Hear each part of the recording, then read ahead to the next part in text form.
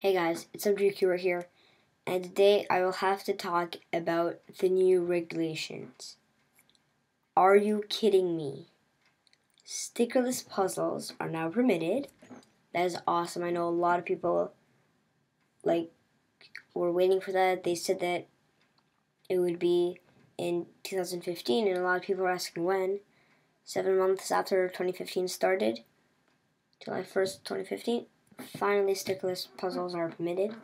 Not yet, because I'm filming this June 18th. It's probably going to be uploaded like June 21st or something. But July 1st, so yeah. Stickless puzzles are permitted. Competitors may be given extra attempts during incidents with an unclear outcome. A recommended standard procedure for giving extra attempts is described. Competitors did not start an individually scheduled attempt and still be eligible for future attempts. Competitors must not compete with the intentionally poor results or DNF. So you cannot compete if you're getting a DNF on purpose or wanting to get bad times. Newer competitors may be given extra attempts for their inexperience at a competition. This only allows a full extra attempt and does not allow ignoring individual penalties. Organizers may enforce the use of an object to prevent a square one from being altered and transported to the timing station. So they're going to put a cube on a square one so that it doesn't have a misscramble. If used, competitors must remove this object during inspection, and the organization team must make it clear that such a tab is being used. It has been explicitly clarified that the board has the ability to modify results when the WCA regulations have not been observed, so they can change it whenever they want. O-rings and padded battery compartments for the timers are strongly recommended. So now the reset button is going to be harder to click on a timer because they're going to put those ring things.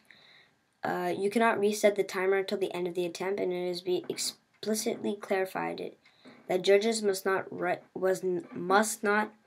down their times from memory. So they cannot just look at the time and then write it down from memory. They have to actually look at it while writing, if you understand.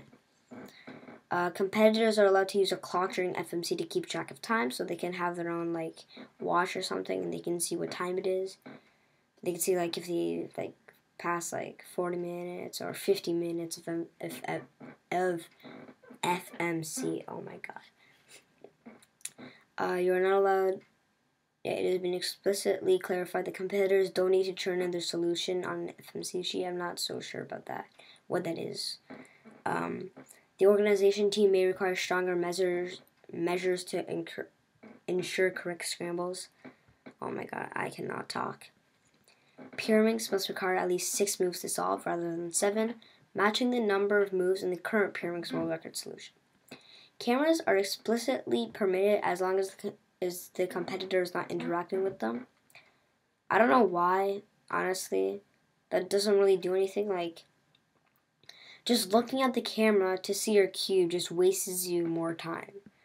It has been explicitly clarified that not resetting the timer before an attempt is judge's fault and results in an extra attempt. That's going to be really awesome. So that you just get an extra attempt if the judge didn't reset it or anything. The starting orientation of the clock does not specify a certain side of the clock for scrambling. Using video evidence to recover a time that a competitor reset is not allowed. Obviously, you can't just film it, then reset the timer and just show, because people can do different stuff. But anyways, that's pretty much it for the regulations. I'll try to get this video out soon, but probably not so soon.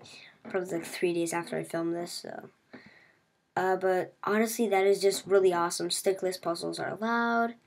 That's pretty much the base one.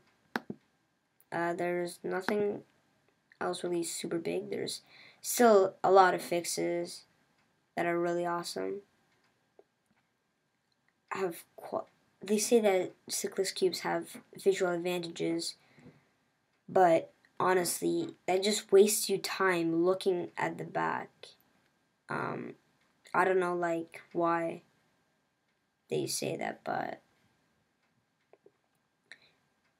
you can just see the picture here. people are not gonna just look in the back, because that just wastes you like a bunch of time when you could just like rotate or do a move or something.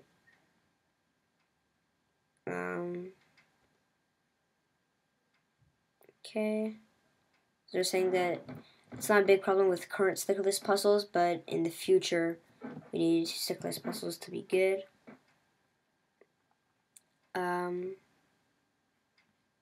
But yeah, honestly, that's pretty much it. So, thank you guys for watching this video on the new WCA regulations. Thank you to Kit Clement. He spent a long time working on this. I know it took him a very long time. So definitely thank him. Hopefully, the next competition that I go to, he will be there. I will definitely thank him for all of this. Yeah, guys. Thanks for watching this video, and I'll see you next time.